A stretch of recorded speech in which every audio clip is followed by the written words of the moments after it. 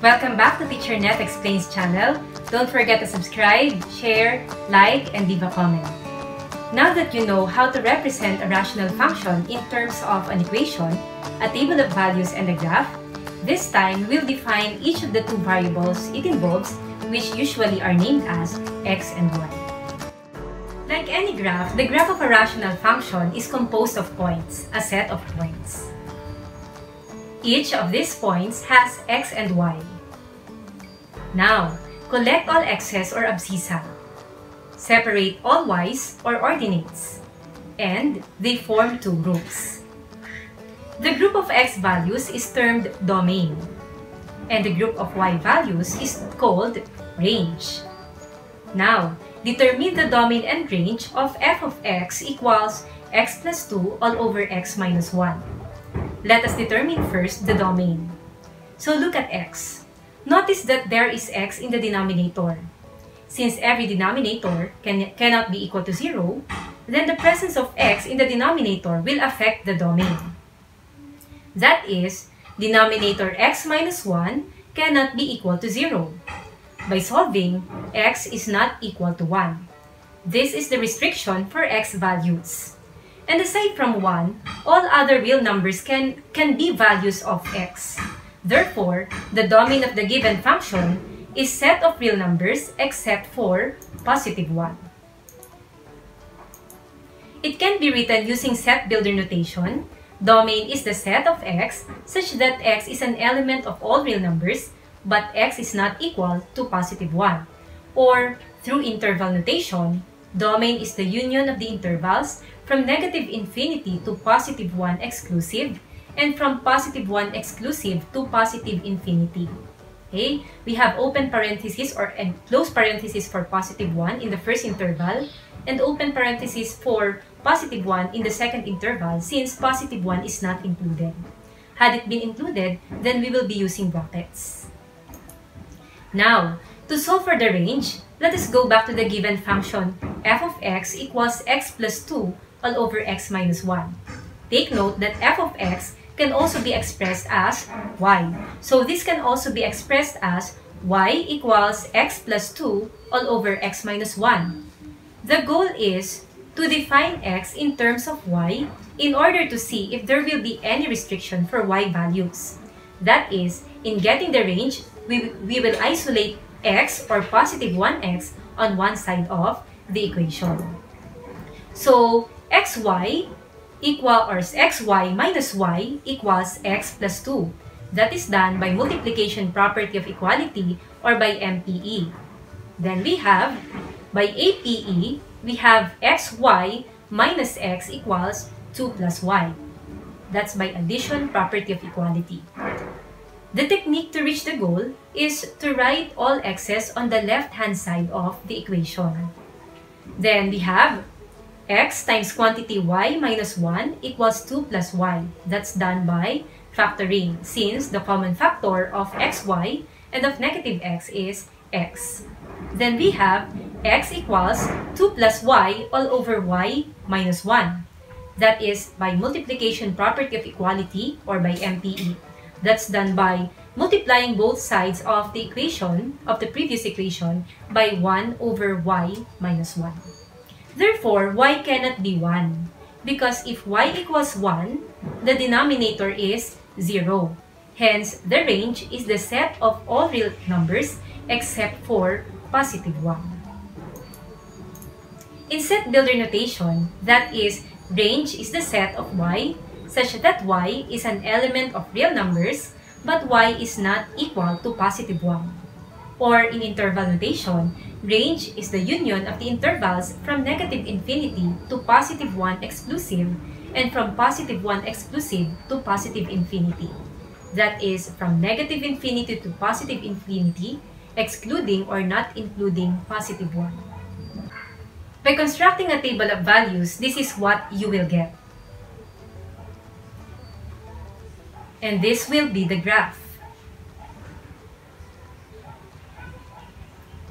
The collective x values are all real numbers except for x equals 1. There is no point in the graph which has abscissa 1 denoted by the vertical broken line called as vertical asymptote. The graph only approaches positive 1 from the left and from the right, but not touches it. That is why the domain is all real numbers except for positive 1.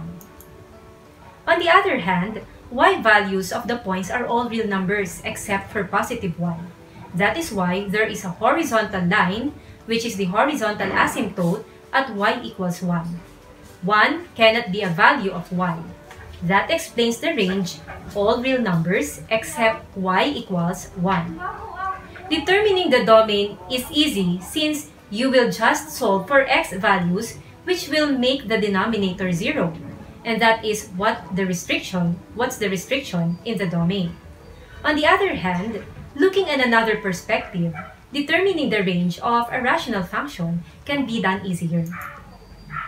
Notice that the domain, which is related to the vertical asymptote in a way that the vertical asymptote determines those which cannot be values of x, in the same way, the range is related to the horizontal asymptote because this horizontal asymptote determines those which cannot be y values. And there is a technique there.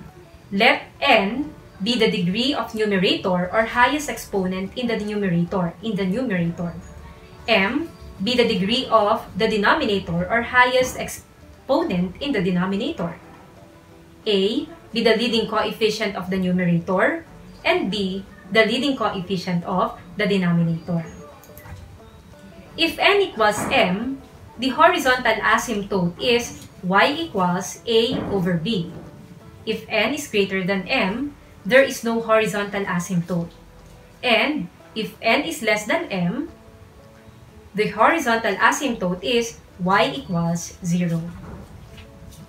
Going back to our example f of x equals x plus 2 all over x minus 1, since n or the highest exponent of the numerator is 1, and since n or the highest exponent of the denominator is positive 1, then n equals m.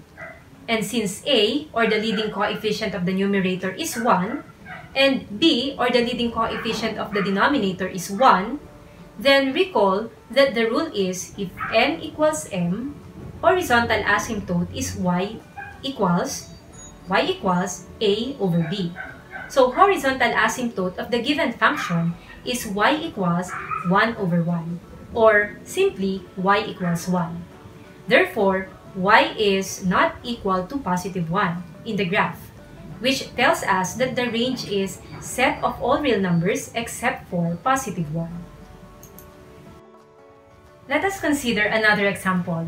Determine the domain and range of f of x equals 2x minus 1 all over negative x plus 3. The domain is denominator cannot be 0. That is, negative x plus 3 is not equal to 0. Negative x is not equal to negative 3.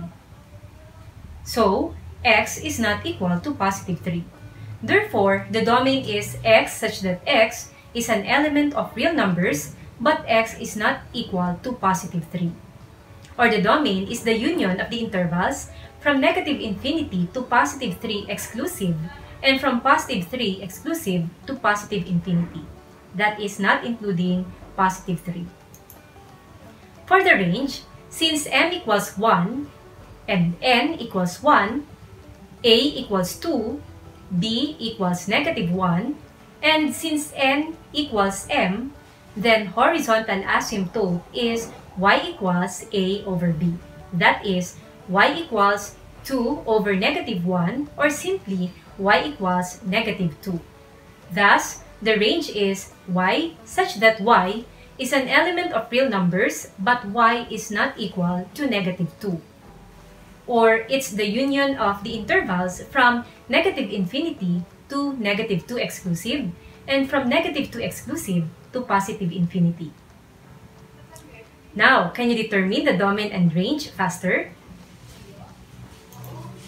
Third example, determine the domain and range of f of x equals x squared plus 3x minus 4 all over x plus 1. Ready? Since denominator x plus 1 is not equal to 0, then x is not equal to negative 1.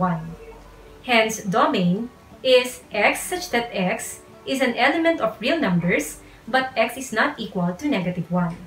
For the range, n equals 2, m equals 1, a equals 1, b equals 1. If n is greater than m, there is no horizontal asymptote. So there's no restricted value for y. Thus, the range of the function is y such that y is an element of real numbers. Fourth example. Define the domain and range of f of x equals 2x minus 3 all over x squared minus 9. Since denominator x squared minus 9 is not equal to 0, then by zero product property, but this time let's change equal sign to not equal sign because we're concerned about what values cannot be values of x. So we have x minus 3 times quantity x plus 3 is not equal to 0. For this, review your factoring technique. We just factored out the denominator x squared minus 9 and its factors are x minus 3 and x plus 3. Now we have x minus 3 is not equal to 0 and x plus 3 is not equal to 0. For x minus 3 is not equal to 0, we have x is not equal to positive 3.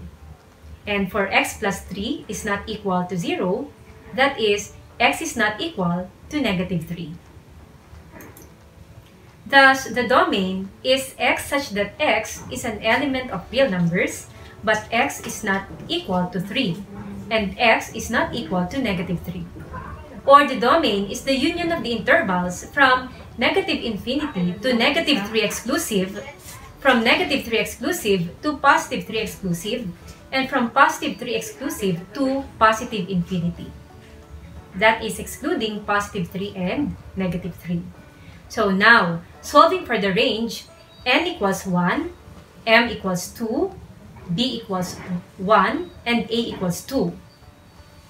Okay? So recall that if n is less than m, the horizontal asymptote is y equals 0. Then y is not equal to 0, and range is y such that y is an element of real numbers, but y is not equal to 0. Or is the union of the intervals from -infinity to 0 exclusive, and from 0 exclusive to positive infinity. So you have just learned how to determine the domain and range of rational functions. Until next time!